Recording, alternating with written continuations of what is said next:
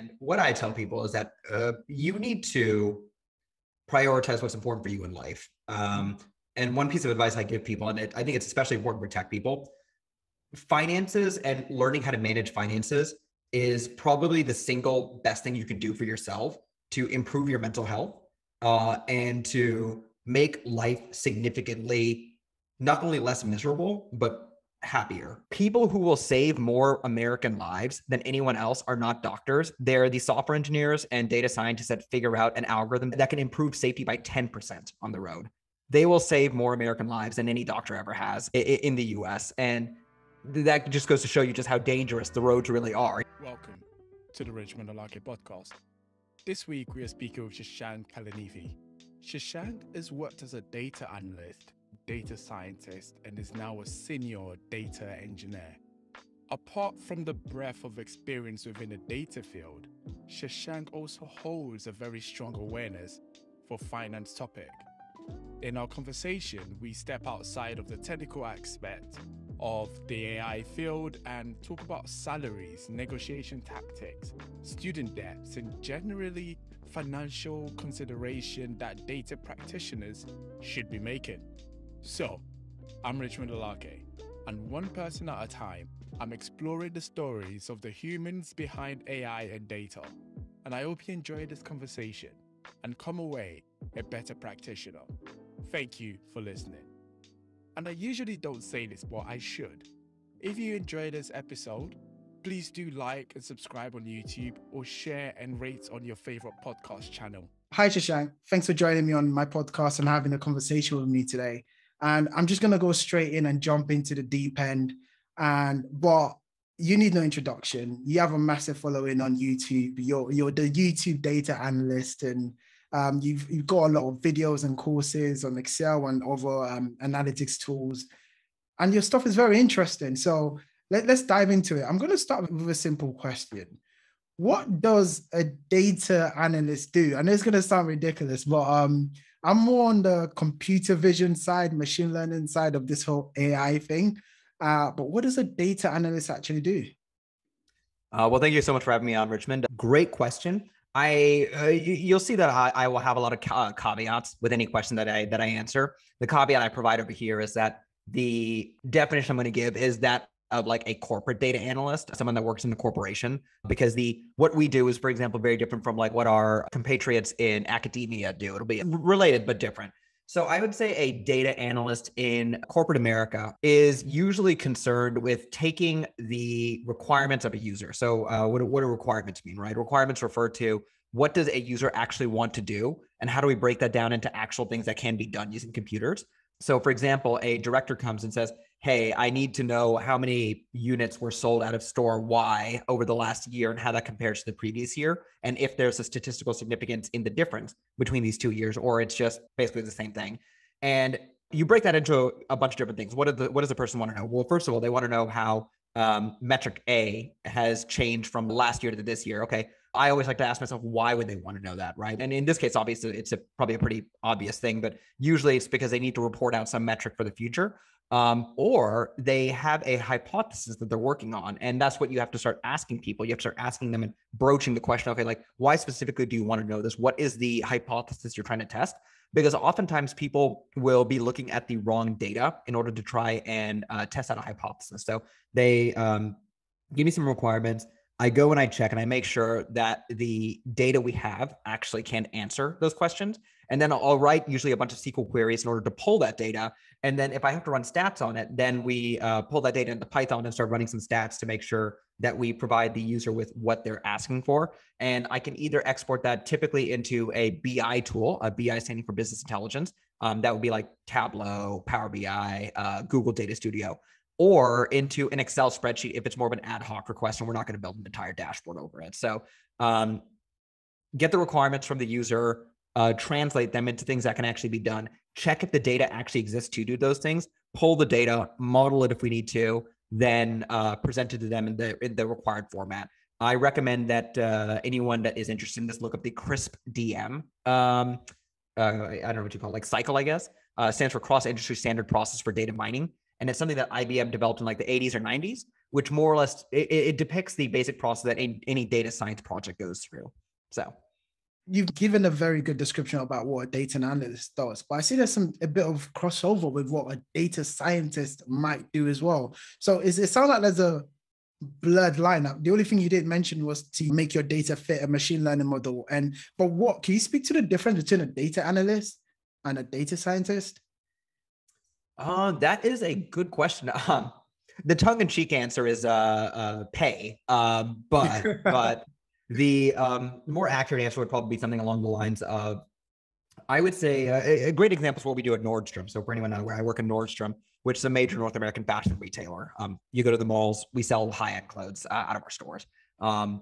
And one big difference is, so a data analyst will do something along the lines of like, okay, we want to know same store sales in the last 3 years. We go pull that data. We might do a little bit of like very basic statistical modeling in order to make sure that the data actually is what we're expecting it to be.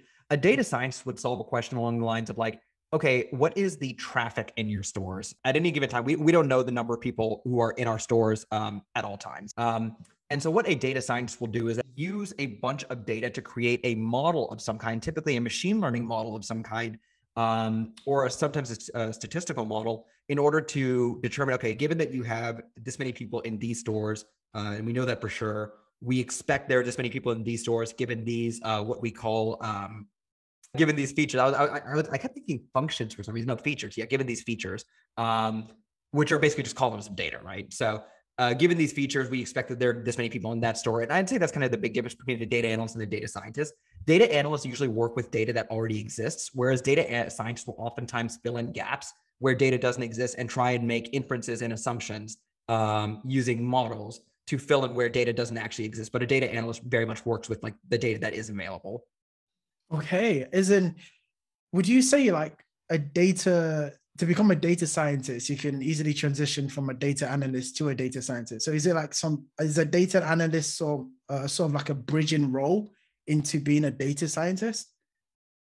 I think it depends on who you ask, right? Like I know people that are that have been in the data analyst position for decades, and they seem to really enjoy being over there.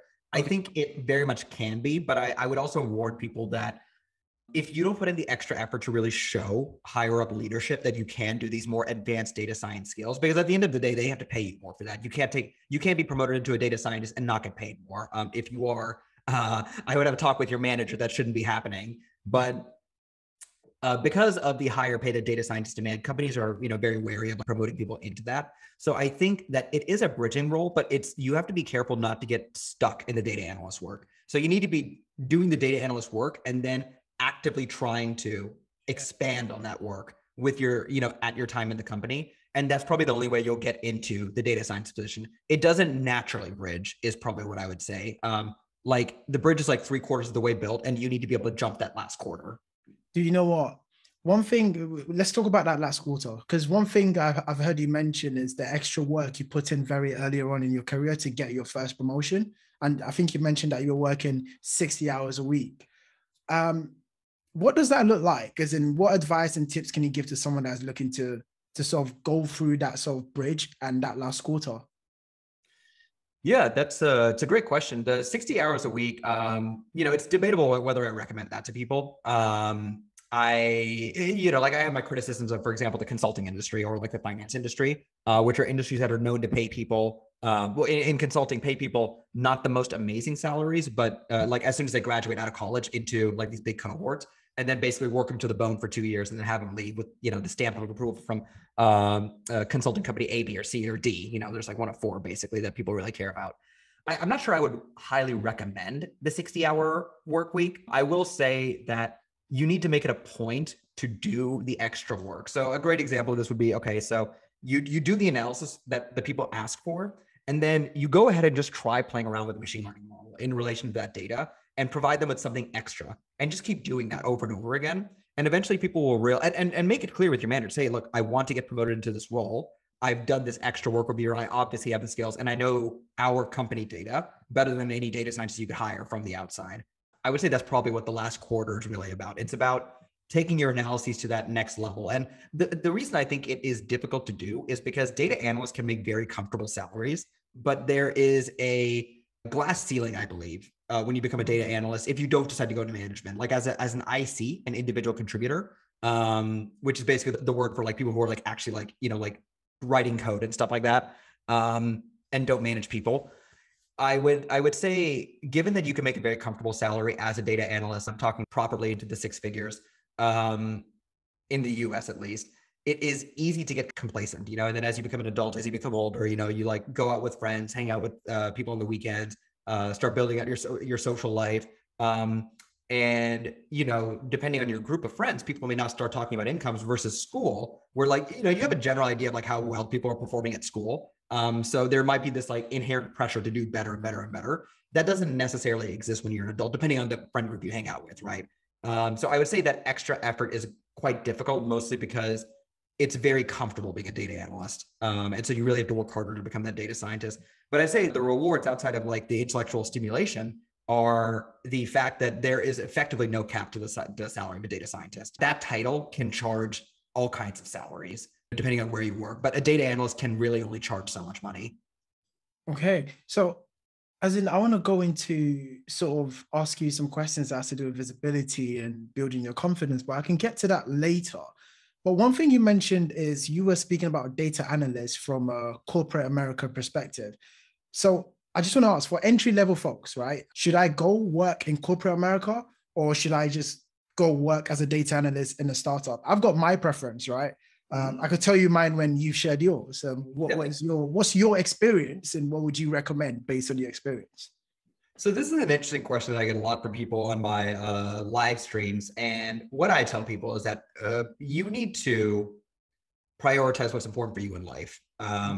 And one piece of advice I give people, and I think it's especially important for tech people, finances and learning how to manage finances is probably the single best thing you can do for yourself to improve your mental health and to make life significantly, not only less miserable, but happier. And that's not me saying money is everything. What I'm saying is the inability to manage money, the inability to make a certain salary and work within a budget at that salary causes a lot of pain in people's lives. The number one reason for divorce in America is financial strain. I would say wages have stagnated for a large cohort of Americans, not the group we're talking about, like data analysts and stuff like that. And the reason I bring all that up, right, is to say my reasoning for why I believe people should get into corporate America and build up the resume base and the financial base at an early age in order to allow themselves to safely make riskier decisions in the future. Now, when you say startup, startups can mean any number of things, right? Like you can get a startup that's so well funded, they have $100 million in free floating capital just available to them. In which case I'd say, what's the risk in that? So, like startup, like there's a lot of different like types of startups, but I recommend people get into corporate America, build out a solid financial base, build up a decent investment portfolio, and from there kind of scope out what you really want to do and go from there. And, a lot of people find themselves very happy in corporate America. Yeah, I think I have a different opinion, to a different perspective to you. It's sort of like reverse. So I would say start out in a startup and then work your way into sort of corporate and that sort of comfortable lifestyle. But you do raise a very good point, which is the financial benefits and that you want to sort of get at the start of your career. I'm of the mind that you should put yourself in stressful scenarios very earlier on within your career that you would get in a startup. In a startup, you might be a data analyst in a startup, but I feel like that's a very good chance for you to explore different roles, like a data scientist or machine learning engineer, or just to transition. It will be easier for you to cross that bridge within a startup as it would in corporate America, because in corporate America, they've probably got thousands of people to fill that data scientist and machine learning role. Now you have to prove yourself and go again. So that's my opinion. But yours does make a lot of sense if you're thinking about having that financial stability and security as well, especially in this day and age. I'm doing mine the opposite way. Yeah, no, and that makes a perfect sense. I would say even with my methodology, like I think I took mine and went a bit like too far with it. When I say the financial security, first of all, one major thing is, did you pay off your student loan debt, right? Depending on what type of student loan debt you graduated with. If you graduated with government debt, it may not be that bad. If you graduated with private loan debt, in my opinion, if you graduate with private loan debt, where in the US, like those interest rates can be like 12, 15%, your only choice is to make a ton of money. And at that point, greed is good. You got to watch out for yourself over there. So, and that's what I mean by like, everyone needs to like look at their own situation and be like, okay, like what is my financial position right now? If you graduated debt-free, then I think that there are so many options available to you, and that's awesome. Or say you graduated with sub 15K debt, 4% government interest. I think that's another position you could take a lot of risks. What you said is 100% accurate though. If you work at a startup, you're going to be able to get a lot more exposure to different jobs. And there is a very big benefit to that. So I tell everyone, I give my opinion, and I think that people should deeply think about what makes sense for them, Yeah. Thanks. As in, you mentioned that you work in Nordstrom, which is which basically works within the retail industry. Mm-hmm. What sort of industry are you open to as a data analyst? What sort of industry can you work within? So I personally work in retail. Yeah. I think for me, I would love to work in automotive one day. I'm a huge car nerd. So working in automotive would be very interesting, and preferably something in more of engineering side of it, less so operations, because automotive companies are empires in the truest sense, in the sense that they generate huge amounts of income, but more importantly, like what is an empire? An empire is a collection of states that are ruled by an emperor or an empress. It's not a single state. And that's a very important distinction between an empire and a kingdom. And a auto manufacturer is very much an empire in the sense that there are parts suppliers. Those parts suppliers, each of those companies are worth billions of dollars.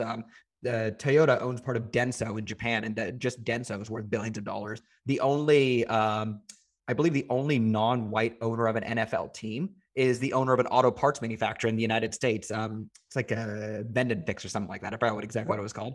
Quick question. Why do you know this information? This is... I'm a bit, I don't know. I do a lot of reading, I guess. You could say. I'm a huge automotive nerd.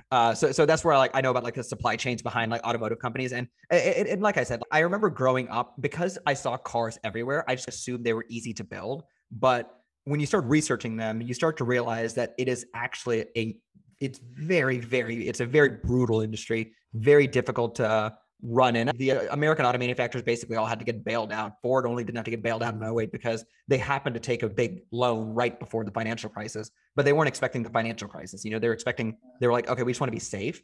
But you see that versus like, how, for example, like Toyota Japan is managed. It's a very different management structure, and it's run very conservatively, but that also has its detriments as well. I'd say GM in some ways is a bit more of an agile company today than Toyota is. But Toyota is also like just this behemoth that controls way more money than their balance sheet would lead you to believe they control, or their market cap would lead you to believe they control. That's probably a better way of putting it. But yeah.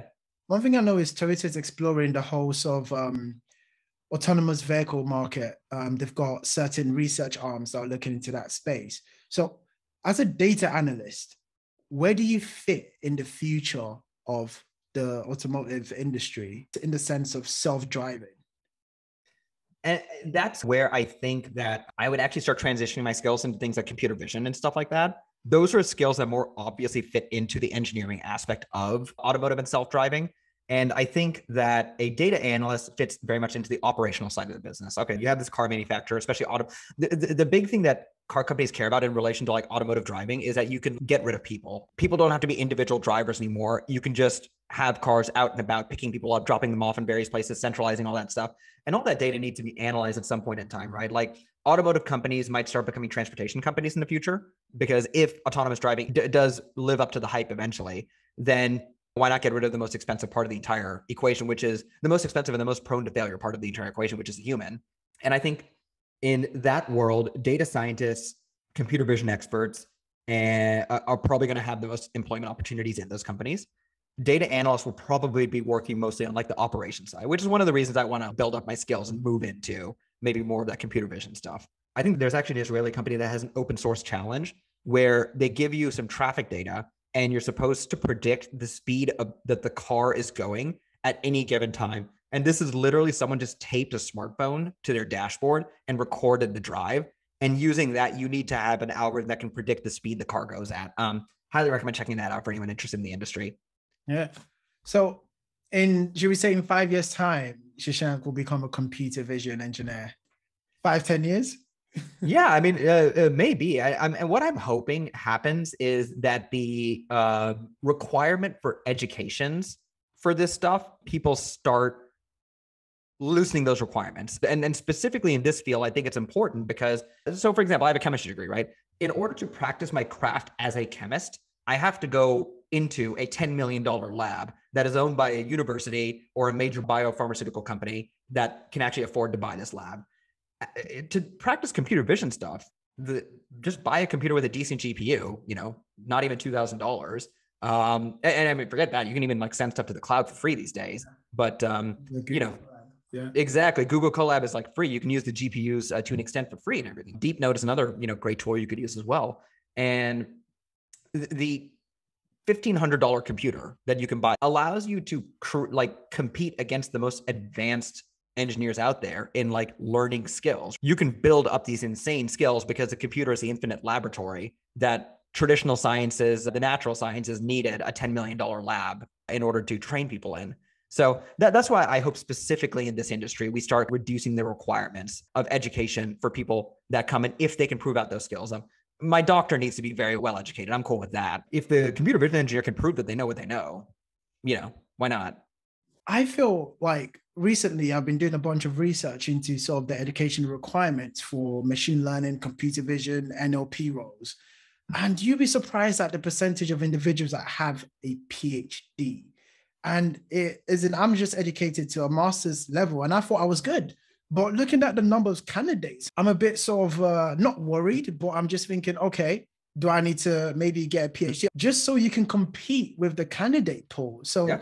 It is true. It will be good to see the educational requirements come down to a reasonable level, or at least there is some consideration that is not just based on education, which I believe there is. But you did mention that you expect your doctor to be educated to a massive degree. Self-driving is a very, very sensitive technology where a mistake could possibly take someone's life. And we've seen a lot of like court cases and a lot of regulation that is coming into the space.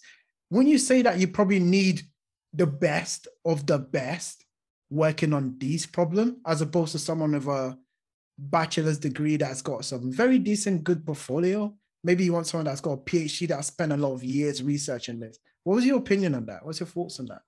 That's a really important consideration over there. I guess the way I see it is there are always going to be PhDs and highly educated people involved in these teams. Safety is very much like a relative metric. What is considered safe? Well, if you live in the United States, safety from violence in cities, the standard over here is significantly lower than if you live in Japan. The kinds of violent crime we have over here would be completely unacceptable in a country like Japan. But, I mean, I still go out. I still go out to bars. I'm out at 2 a.m. hanging out with my friends and stuff, staying relatively safe. But the point is, I think relative is very important. And the baseline in self-driving cars is humans, and humans are horrendous at driving. They get emotional, they get tired, they get mad. The concept of road rage escapes my mind. Like, I don't get it. Like, you have a 2,000-pound machine and you're going to you just ram. Yeah, exactly.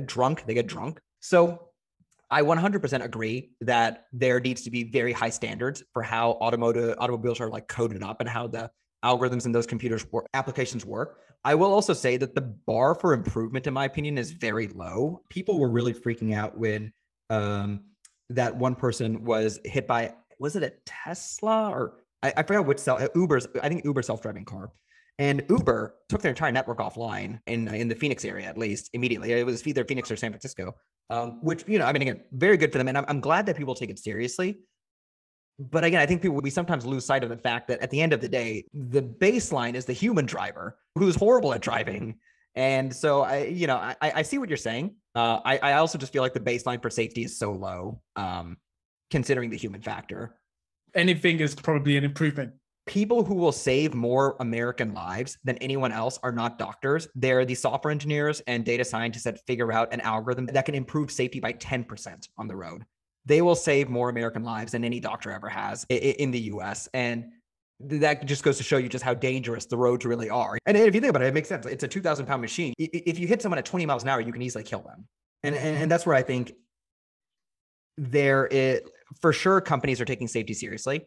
And I want highly educated people involved in it. But there is a big difference between a team of engineers designing a product and a single doctor who, with one bad decision could cut my artery off or something. Let's take things into the education space. You wanted to become a doctor. You've said that in a previous interview. And why did that change? I think for me, I just didn't have much of an interest in the field. I started to realize I just couldn't bring myself to care about it. Also, and this is a bit of a hot take. Almost everyone I talked to who wanted to become a doctor was like, "Oh, I want to save lives." And I looked it up one day, and I found that the average doctor saves 10 lives over the course of their lifetime. Okay. The decent numbers, but it's not. You're talking a 50-year career, 10 lives saved. Not at all disrespecting doctors. They're very, very important members of our society. But the profession is such that your impact is only that of every patient you see. And unless you're like a cardiothoracic surgeon constantly saving people from dying of heart attacks, there's only so many lives that can be saved in that process. And the only reason I bring it up is because if you are a young person and your goal is to save lives by going into medicine, if that truly is the goal, there are many other professions out there that save significantly more lives and impact significantly more lives. Here's a funny thing. So in the US, there is a statistic that the US government has. There's a certain government agency that values the average American life at, I think, about $10 million. It's anywhere from $7 to $10 million. The average American over the lifespan, or just? Yes. So they say that the average American is worth about $7 to $10 million to the country. And the reason they have this statistic is when you are making broad-based policies for the entire country, you have to have some kind of a number where you're like, okay, if it costs us $20 million per person to improve, life expectancy by this much, we cannot use taxpayer money for that. This money has to be spent somewhat effectively, right? And so, kind of hot take, right? If the average life is worth about $7 million, if you're able to start a financial boot camp that saves people collectively $10 million, year over year, you're saving a life every single year. I think that there are so many ways that you can calculate impact. Kind of goes into data science and data analytics. You can cut the data in an infinite number of ways. But I think I realized that being a doctor wasn't going to serve what I wanted to do. And software was a much more direct way of impacting people's lives. Way to impact people's lives much more broadly. And even more relevant in recent times. For example, the prominence of technology influence during the COVID era was the visualization of data and the metrics and everything. And it just made data analysis and data science just come to the front line. So, and cancer, computer vision algorithms can now detect cancer more accurately than doctors can. Obviously, it's a bit different with the computer vision and AI in healthcare because you're dealing with human life. It's almost like the self-driving stuff. There's a lot of regulation and roadblocks and obstacles before we can have AI telling you if you have cancer or not. But with data science and data analysis and data analytics, the impact is it's here, it's now. And I saw this during COVID, as in the metrics were very interesting. I downloaded Excel sheets from the government website here. I didn't have the skills to sort of go for the data, but I was just thinking, wow, it would be cool if I could visualize this data and find out COVID cases in my specific area. Data analytics, it's having this moment, and there might be hopefully not similar situations where data analysis sort of shine. We don't want another pandemic, but I could feel like there are more situations in the future where we might see more use for data analysts. Here's a really interesting use of data analysis. There's this really cool think tank called the C4DS. It's the Center for Advanced Defense Studies. And they operate out of Washington, D.C. And they had this really interesting analysis. So the United States and a bunch of countries, we all sanctioned North Korea years ago. But somehow Kim Jong-un is still getting these pimped out Mercedes-Benz, Yeah, I've seen the pictures. Yeah. Yeah, it's crazy. I mean, they're nice Mercedes-Benz cars, and it's okay, wait, these were made in a factory. These cars obviously were made in a factory a couple of months ago. Germany was the only country that these specific cars are made. Germany embargoes, North Korea, and Germany actually stands by its embargo. It's not one of those countries that says they embargo a country and then just ship stuff under the radar.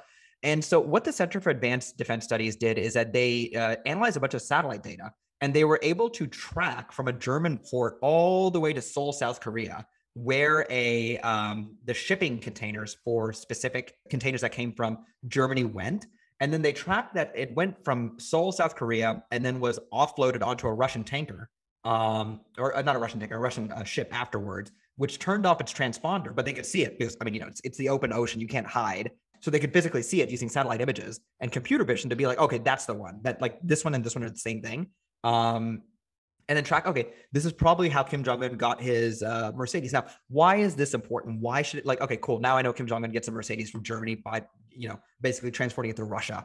The reason that this is important is that regimes like Kim Jong-un's only survive, well, for multiple reasons, but one of the biggest ones is that they have the backing of the elite in society, people who themselves are able to control other people. So it's like kind of this like web of corruption that goes down, where it's Kim Jong-un can pay off, maybe like 20 to 30 different people, but those people themselves, they have their own tiny little kingdoms and fiefdoms that they have to manage, and they have to bribe people all the way down to the basic peasant level.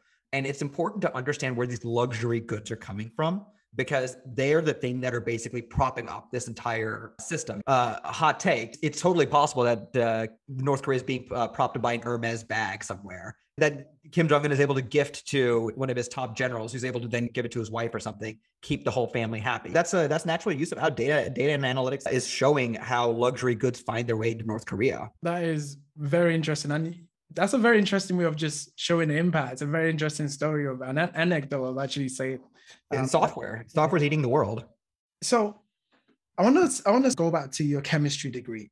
In any shape or form, has it sort of helped you within your career?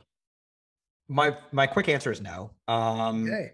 My long answer is I want to ask myself this question again in 5 years and see if I have a different answer. But yeah, like I'm 4 years removed from my degree now. Haven't used it a day in my life since then. And I will say what it did give me, or what I did get was, so I went to Emory, right, which was it's a top 20 institution when I got admitted. I dropped to like 22 after I graduated, but I don't know if I had anything to do with that. The point I'm making is that it's a university where a lot of like smart people like did go. And so the crowd that I got to hang out with, the standards to which I apply to my work and everything, some of that is very much influenced by Emory. But if the value of the education was I was just with a bunch of other smart people, I can't really put that on the degree. Is in the value of a degree was essentially the network that you gained through the time you spent there. Yeah, and there are so many problems with that. There are so many problems with that. But yeah, long story short, I'd say I have not used my degree a single day of my professional life. Okay, well, that could still possibly change. Maybe my opinion of it might change, but yeah, I would be surprised if the chemistry degree, like the longer I get removed from it, the less relevant it becomes, I believe, And almost anyone that used their degree, as far as I know, used it to get their first job. And then after that, it's all like, no, I just picked up frameworks and stuff myself afterwards, unless they had like specific master's degrees or specific PhDs. It's the bachelor's I'm talking about. Yeah. I want to jump into social media platforms. When did you start getting into YouTube, and why did you start a YouTube channel? The reason I started is because my mom had unfortunately lost her job when the pandemic started. And she lost her job because the company she worked for basically became invalidated by the pandemic. I'm going to go check their stock after this is all over. I don't know how the company survives the pandemic because it was a company that did conventions. So when you go to a convention, there's a company that handles all of the printing and the organization and all the stuff in the background, a large company too. Like all the basic logistics of it and everything. That company doesn't have a reason to exist for the last 2 years, basically, which is, I mean, it sucks for them. It's not at all their fault. And there was no one we could be mad at either. Like, I understand the company's position. Like, you can't conduct business. Of course, you can't keep people on your payroll. So anyways, that happened. And then I was like, okay, well, I had these skills. I was Tableau at the time, and I was able to get a job. My first data analytics job paid about $55K a year in Dallas, Texas, which is not amazing, but very, very livable. $55,000 Dallas, Texas at my age, you could very comfortably live on that salary. And so I was like, okay, well, I have this skill. This is really all I needed to get my job. Let me see if I can teach to people. So I put out that course. Super cool. Didn't do well at all. No one watched it. And I'm like, okay, I did my part. I did what I was going to do. Beyond that, I'm not really sure what I can do. About a year passes, and I watched this video by Ali Abdaal, this really big YouTuber. So he started off as a doctor in Cambridge. And he's one of those people that kind of realized, I could make a much bigger impact by, not being a doctor, by going and becoming a YouTuber. He actually quit his medical profession recently. And he had this video that just happened to come out that day. This is February of 2021. And he said, if you want to become a YouTuber, just do it. I'm paraphrasing here. Long story short, he basically said, if you want to make a video, just make it. Don't worry about anything. He said, if anything, get a decent mic, but outside of that, don't worry about anything. And so the next day I was like, okay, one thing I've noticed is that people make these day in the life videos. Okay. And I noticed everyone wants to be a vlogger. A bit of a tangent, but there's this funny show going on in Seattle right now where basically a bunch of tech people roast each other. And almost all of them are like, yeah, we all hate our jobs. We just want to be creatives, like the ones over there. Obviously, it attracts a certain crowd. But it's really funny because I noticed that a lot of the day in the life videos, they were basically all like vlogs, right? So they would say like, I got up in the morning, I got coffee, I did this activity, I did that activity. Google pays me $1 billion squillion a year. And I also get a nice office. And I don't have to pay for my meals either because Google pays for that stuff for me. Not throwing any shade at the people at Google, just saying that was a cool video in 2017. Mayuko, Joe Matek, like these really big, like people that started off that trend, they were doing that back in 2017. And back then it was like, oh, it's super cool. I'm like, oh, this sounds like a great company to work for. Today, it's kind of like, okay, well, I mean, why do I care anymore? And so I was like, okay, well, let me make something a little bit different. Let me show people what I actually do in a day. So I do some client work on the side. I took some client data, completely anonymized it, literally impossible to tell what it said prior. And I did this exercise in Python where I'm like, okay, here's some data transformations. I do this, I do that, put it all together. And that video ended up getting 1.5 million views. Over the course of a year. I started to realize that it was going to be big in about 2 months later when it hit 3,000 views. So it went from 5 views to 3,000 views. I was like, oh, damn, like I'm a YouTuber now. I made it. Yeah, I made it. Exactly. I was like, I made it. And then eventually I was able to monetize purely based off that one video. And okay, like now I have an audience just given that this video exists. Let me pump out courses. So I pumped out my Python course. I put out my SQL course. I recently put out an Excel course. The idea is to give people all the resources they need in order to become a data analyst and give people as much of the privilege that I've had in the form of a video. There's some stuff that I can't give people. Like, I come from an upper middle income family. My parents instilled certain values in me of like, certain expectations, probably the better way to put it. They kind of expect me to make a certain salary. Okay. And I think it's important to recognize that's a privilege that leads me to make the salary that I do, just because I believe that a certain, like you need to be making a certain salary to have a decent life. But depending on what, socioeconomic status you grew up in, that number will be different, right? But of the stuff that I can instill in people, I try and instill that in them. And even the salary thing, I do try and instill it in people. There are people that come up to me and say they're being paid $40K in New York City. And I tell them, that's garbage. It's not your fault. You need to find a better job. But that is garbage. No one should be paying a data analyst that little money in New York City. And that's not even a hot take. That's just a fact. $40,000 in New York City. How are you supposed to live on that? That sounds pretty small, actually. Very, very minimal. But I think we're going to get into negotiation later. It's in negotiating salaries. It's an art. It's a skill. We need to talk about it. But again, I've never really stepped into America. But I know you've come over to London. What do you think of London? Love London. Beautiful city. So my cousins live in Bristol, right? And then now one of them lives in London. Like, London is so clean. It's just like, wait, what? Like, what it is clean, And I'm like, it's so clean. Have you gone to New York City? I love New York City, but have you gone there? It is filthy. It smells like piss or weed at every block in New York City. Yeah, exactly. It can't. My brother went there. So I went there 7 years ago. So maybe they cleaned it up since then. My brother went there 3 months ago. And he's like, yeah, every block is like that.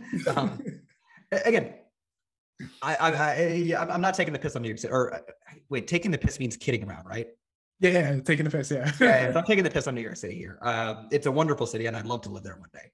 I went to London, and of the three, what I call super major cities I've gone to, so New York, Tokyo, and London, they each have something very special to offer. And I'd say London is the most multicultural city I've ever been in, ever, like bar none, in the sense that I have never walked just randomly and heard so many languages that I have literally zero familiarity with. If someone speaks Russian, for example, I don't know any Russian, but I can pick up on Eastern European languages. I can be like, okay, that sounds like Russian to me. Or like, I can tell the difference between Korean, Japanese, and Chinese. But walking through London, I could not understand or I could not even understand what language people were speaking. And I saw people from parts of the world like, I have no idea what part of the world you're from. It's a wonderfully diverse city, too financialized in my opinion. And there's a whole thing on how the UK government kind of just gave away too much power to the city of London. So you have London, you have the city of London. And they really went way too hog, like whole financial capital of the world thing, to where it is difficult to afford getting an apartment or a flat in the city if you're not in like finance, basically. But that's a whole separate thing. Finance are these days software. But even then, like you go to the UK and you look at software salaries and it's like, wait, like you guys are not being paid as much as you should be paid, you know? That is because I keep looking at the American salary and it's ridiculous. I'm just like, wait, what? We do the same stuff. Just talking to a German YouTuber who lives in London, exact same thing. He's like, I worked at Facebook. I do the exact same work as some coworkers in the US, and literally everyone outside the US is mad at them because, you know, exact same work. It's and the cost of living in London is ridiculous as well. You're right. Rent is crazy. Then to buy a house is just, it's almost impossible. You go outside of London, which I did. But yeah. Right. Well, and to me, that's crazy that you know, someone as educated as you has to go outside of London to get a house, you know, like shows that I don't think the salaries over there are distributed the way they should be. Firstly, if you spend enough time saving up and being smart with your money, you probably could afford a house in London in, let's say, I don't know, by the time you're age 35 or something, you start working by your like 23, save up, business savvy, finance, and you save up, invest in stocks, buy Bitcoin. You probably could afford a house in London. And they do have some schemes like shared ownership in where you own a percentage of the property and the government or some other party owns another percentage. Real estate is a massive thing in London. And if you get into it, it will benefit you in a long term, I guess. Don't quote me on that, just in case you buy a house in London. So there's a lot of people that travel from their home countries into other countries, like major cities, to either study or to work. So the quick question I want to ask is, what are the top considerations that you see people making for specifically data analyst role that sort of like come into America? So sponsorship is obviously a big thing, right? So like if you're coming in, you're almost stuck with like large companies because those are the ones that are going to be willing to sponsor. Sponsor being the term for sponsor your visa, basically. That's going to be foremost in anyone who comes to the US's mind. But I guess I don't have to really say that to anyone. I think some of it's a mindset thing. I would say, think about it this way. Why do software engineers get paid insane salaries in the United States? It's because at the end of the day, this country produces more technology or more software products than any other country in the world. We probably produce more software products than like most countries combined, save maybe China. And the immigration system is relatively restrictive. And the college system is very closed off to most Americans. The reason I bring all that up, right, is that if you're migrating to the United States, I would say, remember the fact that salaries are as high as they are because the demand is so high in this country for those roles and the supply is so low. And the American education system is not capable of producing enough graduates to fill in that supply. That's why the salaries are still as high as they are. Any logical company wants to reduce the salaries of its software engineers because they're so inflated over here, but they can't because the market's very competitive, because supply is very low, demand is very high. So go in with that confidence, I would say. If you're an immigrant to this country and you're working in this field, it applies to data analysts too, like these technical professions. There are not enough Americans that have these skills. And there are many jobs and a lot of income you can derive from this country if you have the confidence to be like, yeah, no, like I'm here because this country's not producing enough of the talent that they need and the opportunity is here. So I had to keep that in mind. Okay, let's talk about, since we're talking about finance and financial topics, let's talk about negotiation. Have you ever had to negotiate a salary? And if you have, how did you do it? So I've never had to. I've always been offered decent salary, or I've always been offered good salaries, but I always do. At least in the United States, any decent company will lowball you because they expect you to come back with a higher offer. Or when I say lowball, as in they won't give you the most that they can give you. I have only had one job where I didn't negotiate. And that was because it was my first job. And I was just happy to have the job. But even in that job, I should have negotiated the salary.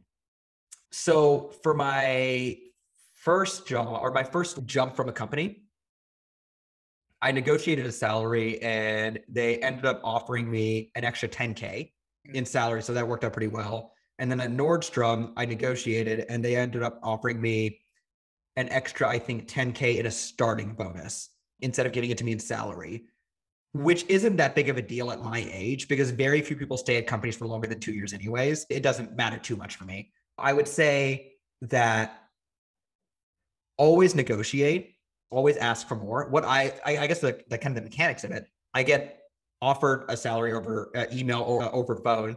And I'm like, thank you so much for the offer. Let me think about it overnight and I'll get back to you tomorrow morning. And then I'll go ahead and do my research after that. I'll go see, is this fair? Is this not? even if it's fair, I always ask for more. And I'd say ask for 10% more. That's conservative.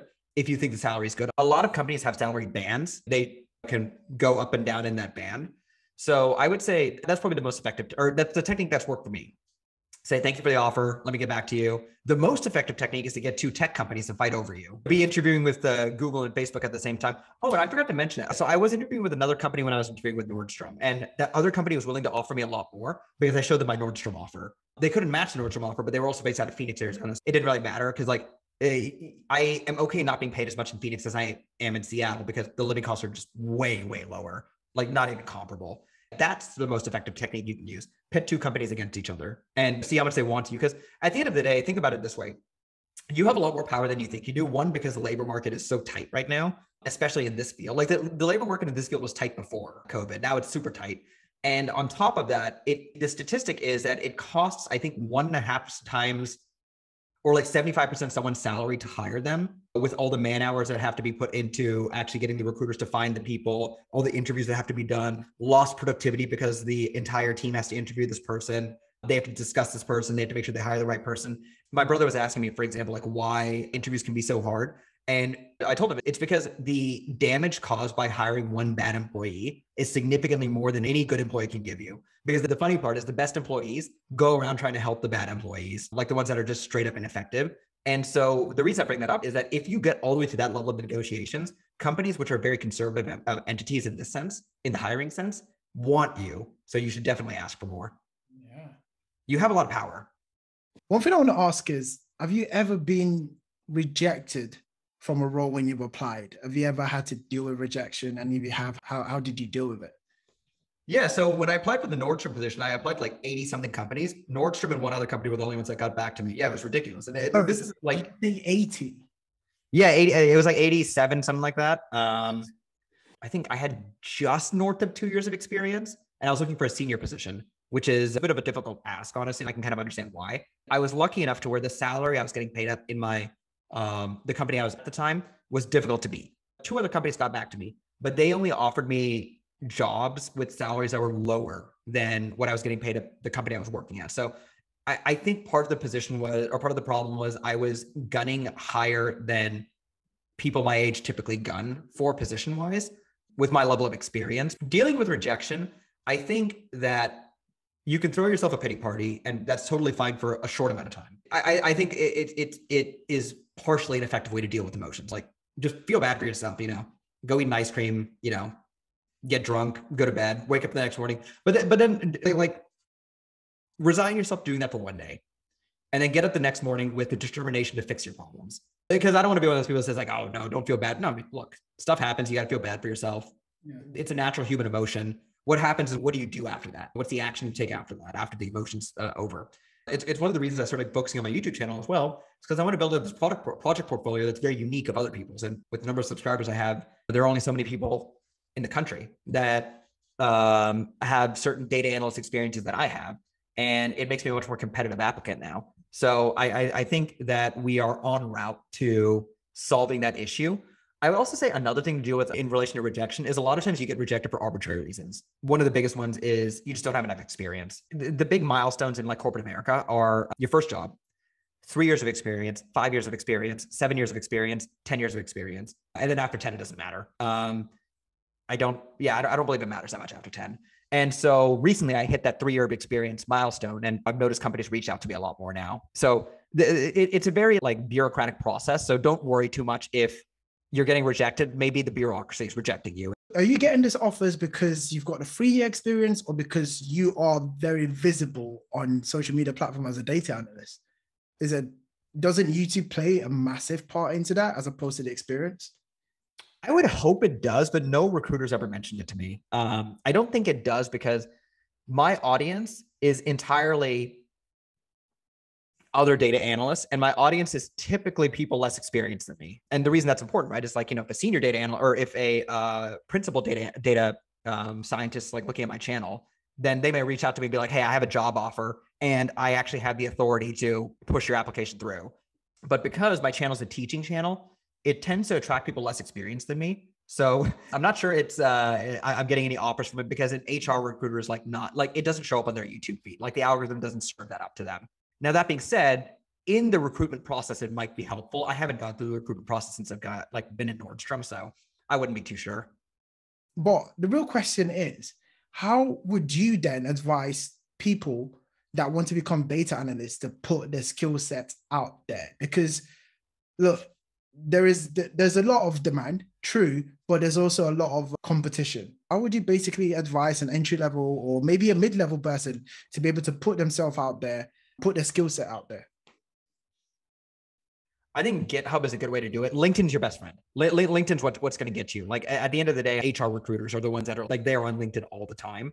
So I would say polish your LinkedIn like it's your most prized possession, because it should be. At the end of the day, like LinkedIn is that social network that everyone, it's like Microsoft's really like aimed it to be that like hiring social network. And I think they're doing a good job in reference to that. So I would say have the GitHub, but make sure your LinkedIn is very polished and make sure it's such that like your title screams hire me, and your like within 5 seconds, they can get to your like portfolio and understand that you are an elite candidate. Okay. As in, I'm going to start rounding up with the final closing questions. It probably get a bit personal, but you do a lot, right? You're a data analyst, you spend time on YouTube. How do you manage your time?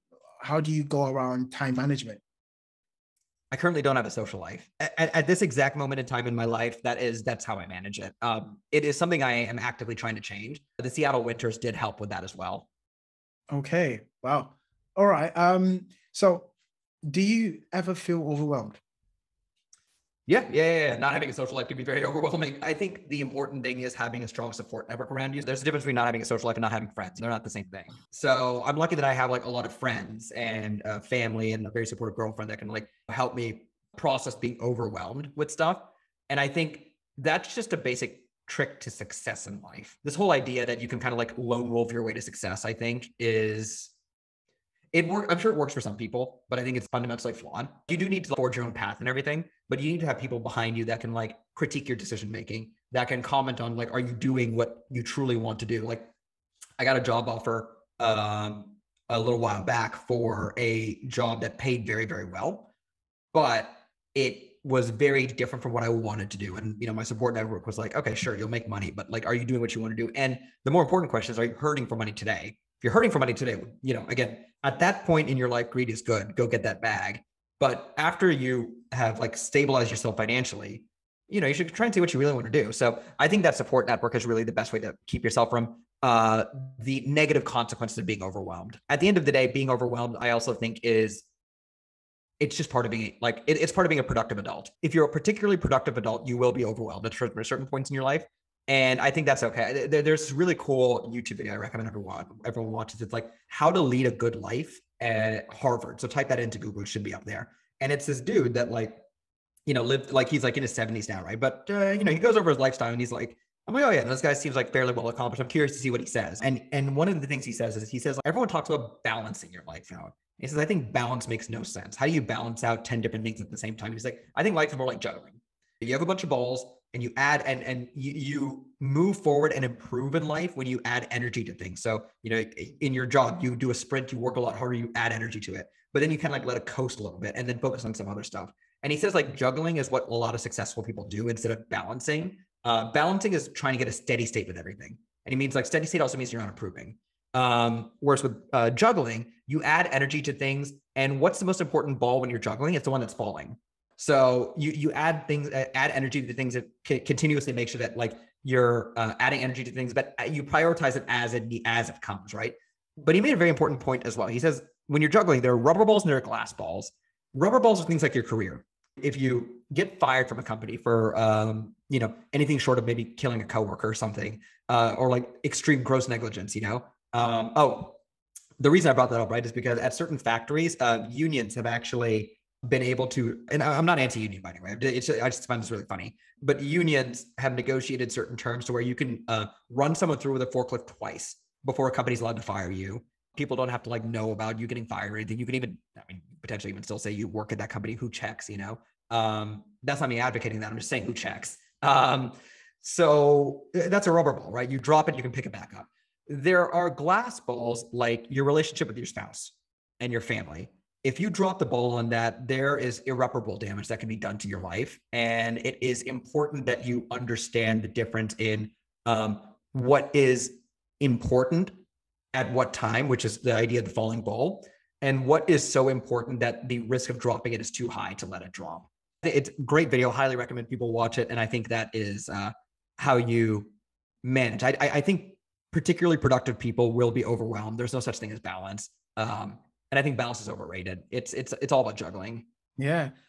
You know what? That's a very different perspective that I've never heard before. I guess I'll go watch that video just to imagine how you're sort of managing your time and things in your life as juggling. But what takes more energy? This is just an interesting question. What takes more energy, balancing or juggling? What takes more energy? Which one can you do for longer? Juggling, for sure. I think juggling takes a lot more energy. Again, here is an example of someone who lives a very balanced lifestyle. Go to work, get up in the morning, have their coffee, go to work 8 hours, leave at 5, no matter what, and then go back home. And maybe they hang out with some friends, grab a beer, go to happy hour, come back home, hang out with the family, get dinner, go to bed. That's a balanced lifestyle right there. You have your good social life, you have your job, you're doing a good job at that, you're getting good sleep. Nothing wrong with that at all. Without extra hours being put in somewhere, all of those things will continue in a steady state. Your relationship with your friends will stay the same way. Your job, maybe you'll get promoted here and there, but if you're putting in like literally only 8 hours, that's it. You'll get promotions on a regular cadence. Maybe you're lucky you work in an industry where that's okay. And yeah, I mean, life just continues on, I think. To me, that's what balance is. Juggling is, okay, this week I have to focus on getting some YouTube videos out. Obviously, my job, I got to do it every single day. But this week I focus on YouTube videos because sponsors are coming up. Next week I'll do some of my consulting because sponsors are not coming up. And I think if you have a particularly productive lifestyle and you're moving yourself, unless your dream is to work, live that balanced lifestyle, which many people's dreams are that, and that's wonderful. There's nothing wrong with that at all. It's a big privilege for me to not want that because that's so normal to me. So I think that's important to recognize as well. But I would say you're not moving the ball forward if there's not some stress in your life, in my opinion. I don't think I've ever met a really successful person who has no stress in their life, except for people that are insanely smart. I've met a couple of people that are insanely smart, and for them, it's not stressful because it's so easy. For the rest of us, it's like, well, if there's no stress, you're not moving forward, in my opinion. You were saying that having that balanced lifestyle, because it scares you, right? You have the option to choose the other one, which is the juggling lifestyle. I think what scared me about corporate America was the fact that I saw people, when I was an intern, I saw people working in a company for 25 years. And I was like, what? That's balanced lifestyle. I'm not even 25 years old. And to be honest, and they have 18 years, 15 years, and you have these awards that are given for Yep. Gold watches. Amazon gift cards. At the time, it looked very good and everyone's clapping. Obviously, you've served a very long time and these people are happy. I don't know, they look happy anyway. But it scared me because I was like, I can't sit down in the same desk for two days, let alone 25 years. And I thought, okay, can't do the corporate stuff. I need to go to startup where your next day is unpredictable. You don't know when you're going to lose your job. I've worked in a startup where the night before we're all having drinks and I come into the job and everyone's been fired because they're trying to save money and we're just going to keep with it. And I was like, wow, that's how unpredictable startups can be. Right. But there's always a growth. But yeah, being comfortable kind of scares me. And I have my own sort of method of juggling, which is I make everything linked to each other. So just making sure it all links. And I guess it's some sort of juggling in a sense, but this conversation has been very excellent. Well, and also I would say one thing, right? You brought up the good thing about corporate America, and exactly what you said is what scared me about my first company. My first company was, again, I loved it. It was a great place, but it was very much a company a lot of people went to in order to kind of steady state for the rest of their lives. And yeah, I would meet people. So I got my first promotion about 8 months into the job over there. They were very happy with my performance. I got a promotion, and that promotion made me. Me and my manager were fairly confident I was making more money than a decent number of the people on the floor at the time. And these people had been working for 20 something years. Again, money's not everything, but money makes life a lot easier. And I'm even talking about just like, some moderate increases in income and stuff like that. And that scared me when I saw, I'm like, oh, this is what could happen to me if I don't try and improve all the time, if I don't try and learn new skills, upskill. And the exact opposite of that is if you've ever met a director under the age of 40, a lot of the times those people are examples of people who were like in corporate America, but like really succeeded, like really, worked hard, juggled, and made it big. Because it's so funny. So many of them are the types of people who basically only had kids after they became a director. Like it's super obvious because like they became a director and you see their kids like 3 years old. I think that in corporate America, there is a analog to what you're saying. And that would kind of be it. The 30-something-year-old director. Yeah, for my internship, I worked for an American company, and one thing I noticed was getting a promotion or being recognized was not necessarily based on the work you do, but more into your network and how much people you can please, and that really put me off. Because that's fair. Yeah. I'm a software guy. I code. I want my promotion to be based on the work I do, not who I know within a company or how much I can shout about things. Right. So that's another thing that sort of put me off. And some people might like that. Some people are very good at networking, people. But yeah, that put me off personally. It did. In a startup, you don't have time to network. You just go get it. Right. And I wouldn't disagree with your characterization. I think your characterization is fairly accurate too. So much of it is about like, who you know. And, for some people, they like that. Some people, they don't like that. That's totally fair. Yeah. But to not sort of like do away with networking. Networking does help in a lot of, as in I met you through networking, essentially. Yes. So I'm just going to ask one final question, right?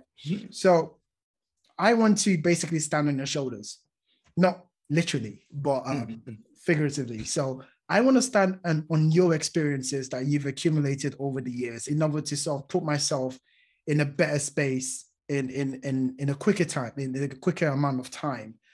What tips and advice can you give me right now that can allow me to do that? How can I stand on your shoulders? Consume as much knowledge as you possibly can. And so 2 things: consume as much knowledge as you possibly can, and deeply think about what do you want out of life and how is this knowledge going to help me get there? I think that's the trick to happiness for the most part.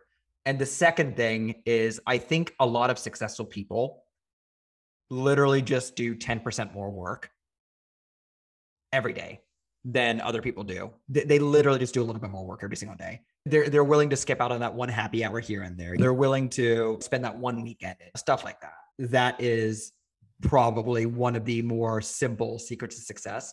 And I guess a third tip along with that is one of the best piece of advice I ever got from like a coworker. So he was this Deloitte guy that came to our company to work there. Very young guy, but he was like a director at the company. It was crazy. And I asked him, I'm like, yo, how do you how do I get paid more and stuff like that? He said, okay, look, there's only one way to guarantee that you'll be paid a lot more money. And he said, you need to offer so much financial value to a company that they literally cannot not pay you more. And so he said, my target's always 10x. I look at my salary and what I want to get to. And I'm like, how can if I want to make 200K, how do I give the company $2 million in benefit? And how do I quantify that? And he said, because you come out of that with, it's a multifaceted approach. Everything's like linked, right? Because by doing that, you become a significantly more skilled employee. And people like poo-poo on being a good employee, but there's so much stuff you learn by being a good employee. You learn like certain skills and stuff like that, right? So you learn how to be a significantly better employee. You are drastically increasing your chances of getting a promotion and drastically increasing your chances of getting a raise. And if you don't, then you are now so skilled that you can confidently go into another company and interview there and get a job over there. And that's exactly what he did. As soon as the company couldn't pay him enough money, he just left. And he's like a senior director now at like some other company. So I think that's what I realized is the trick to making money. It provide people with so much value that they have nothing else to do but recognize and pay for it. Yeah, I like the approach of actually putting a number on it. So whatever salary you're making or whatever salary you want to get to, sort of create that value for your company. I've never looked at it like that. I usually go for the approach of make the company need you. Is in they need you. You can't leave. And it's one of the ways I sort of maintained a job. Right. Right. That's how COBOL developers had to keep jobs today. Yeah. You make them need you. Yeah. Just feel like a little. Wasn't maintain those IBM mainframes, But yeah, that's a very good. You know what? I'm gonna use that.